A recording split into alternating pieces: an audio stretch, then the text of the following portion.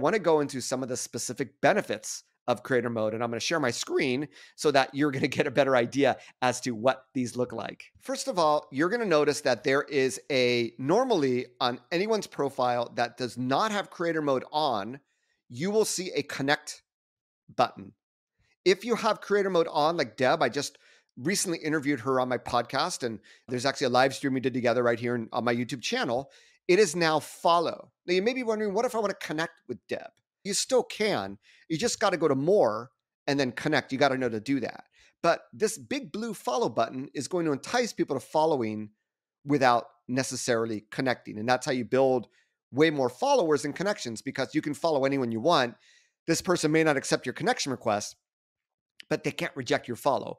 And that's one of the mechanisms that LinkedIn uses to get people to get creators more followers. Now, when someone sends that connection request, they automatically follow you. I mentioned that. Even if you deny the request, if you archive that request that they sent to connect with you, they are still going to follow you, which is pretty cool. I talked about LinkedIn wants to give creators greater visibility for their content, but it should be in their niche. How does LinkedIn know your niche? It's really easy to see here. If I go to my profile, you will see here, and anyone who has creator mode turned on has these hashtags. Talks about blogging, LinkedIn, content marketing, influencer marketing, and social media marketing. So immediately, when we are in someone's profile, we immediately know what they're about. LinkedIn knows what you're about. And you bet that if I send out content using these hashtags, LinkedIn is immediately going to associate that I'm probably an expert in one of those areas, and immediately going to give me a little more visibility, because you can only choose up to 5 hashtags, right? So it's similar to how with a website, you have a meta title, meta description for your homepage. There's only so many characters you can fill in. But if that includes influencer marketing and you blog a lot about influencer marketing, chances are you're going to get more authority on search engines for influencer marketing content versus content that may not be part of your meta title, meta description to a certain extent. So that's how that works. And if you were curious, it's really, really easy. I actually just changed my hashtags, as you can see here, but it's really, really easy to say, you know what? I don't want to do social media marketing. I want to add another hashtag. And it's really interesting because it'll show you like what are the most popular hashtags. I'm going to go back to social media marketing, but that's how you are able to create these 5 hashtags. Really, really easy to do. All right. Number 4 is that you can add a custom website link. So you may not know this, but if you go further down in my profile, you're going to see this. If you click it, it's going to go to my website, right? nealschaffer.com. Well, that's pretty cool. All I need to do here is go to my edit.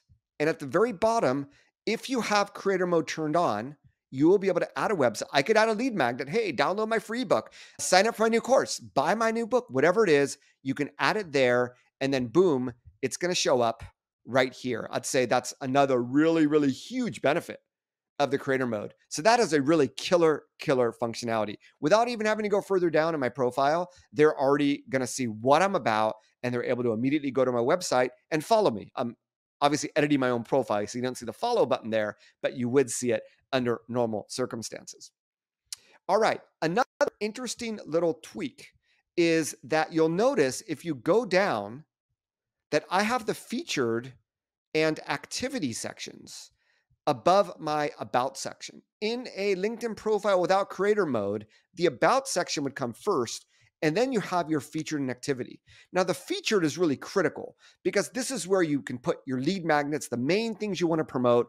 Up to 3 of these are going to be visible at a time. You can add more and you can scroll through them.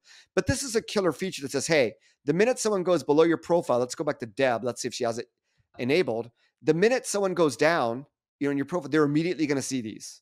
So that's another really, really cool benefit of being in LinkedIn creator mode. Now, some of the other things you can do is you can do a LinkedIn Live. And that's what I was going to here. This is a previous LinkedIn Live that I did. So you cannot do a LinkedIn Live right now unless you're in creator mode. So the idea is that, and you also can't do a LinkedIn Live from LinkedIn itself. You have to go through a third-party app. I'm a huge fan of StreamYard. And I started live streaming just to YouTube on StreamYard. It's like, why don't I do LinkedIn and Facebook as well? And actually, when you create a live stream in StreamYard and you connect LinkedIn and LinkedIn confirms you have creator mode on and you have the newsletter functionality, the LinkedIn Live functionality on, it actually, once you schedule that LinkedIn Live, it actually creates an event in LinkedIn. That event actually sends out a little post. And so people can like it, people can comment on it. And obviously, I've had a number of people say, hey, Neal, I noticed you live in my feed today. So it does give you ability to get extra visibility. And if you're already doing live streaming, it makes sense to also publish that on LinkedIn as well. I find I get as much, if not more, engagement on my live streams from LinkedIn than I do on YouTube or Facebook for that matter. So that is LinkedIn Live, another functionality just for LinkedIn Creator Mode users. The LinkedIn newsletter. Now, I have been publishing LinkedIn newsletters. You'll notice I have 11 editions. I just published one an hour ago. So I've been publishing these. Basically, I have a weekly newsletter I send out through ConvertKit. Why don't I just copy and paste that and put it onto my LinkedIn? And that's exactly what I have been doing. Now, there's some tweaks I need to do, but if you subscribe to my newsletter, go to nealschaffer.com and fill that out, or follow my newsletter here, you'll see I have 6,109 subscribers. That's not bad. It takes a long time to build an email list of 6,109 subscribers. So you may start out with 100, 200, 500, 1,000, but it's another channel for your content. So you'll notice if you in my newsletter, it is basically the same content. I am copying and pasting. I'm tagging people within LinkedIn. And like I said, it's more visibility. LinkedIn is also sending this out as an email to those that are subscribed. And this is a really, really easy thing to do. They allow you to do that. They just added is in your featured section, you can now add the newsletter. So immediately you want to get people subscribed to it. And then boom, they can do it right from looking at your profile. Now, you see where it says write article, right? You click on write article. And you can also do LinkedIn newsletter from your company page, but company pages don't get much engagement on LinkedIn. So obviously I'm going to do this from my personal profile. You go next and then boom, this is where you cut and paste everything in. You want to upload a photo. This image becomes the header that you see here that also gives some visual appeal when it goes out into your feed. And then you basically write the newsletter. Now there's some things here. You can add an image, a video, slides if you wanted to do that, links, code snippets. I haven't experimented with code snippets with adding my own podcast snippet, but I believe it's available to do. But it is really, really intuitive, really, really easy to do. Let me just add a title right here. This would be the subject line for my newsletter. So we add a title, we press next. And then this will publish as a newsletter. It'll go out of my feed. And then the email will go out to those people, I think by default, unless they have that feature or setting turned off. So that is how it is very, very easy to create a LinkedIn newsletter. I've seen some people just do a weekly blog post or a weekly video as a newsletter.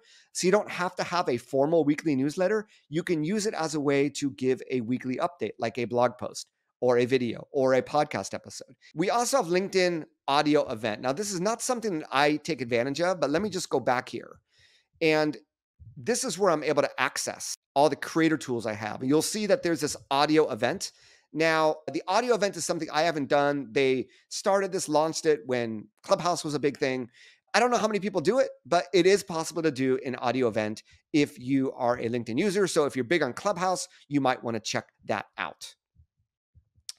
All right, there's also some creator analytics that LinkedIn gives you. So the analytics you see about your posts are more on par with what a LinkedIn company page analytics would be. So that's pretty cool. You get additional insight. You also get a follow button, which you could put on your website if you wanted to, just like those old follow me on Twitter buttons. I don't do that, but hey, you could do that.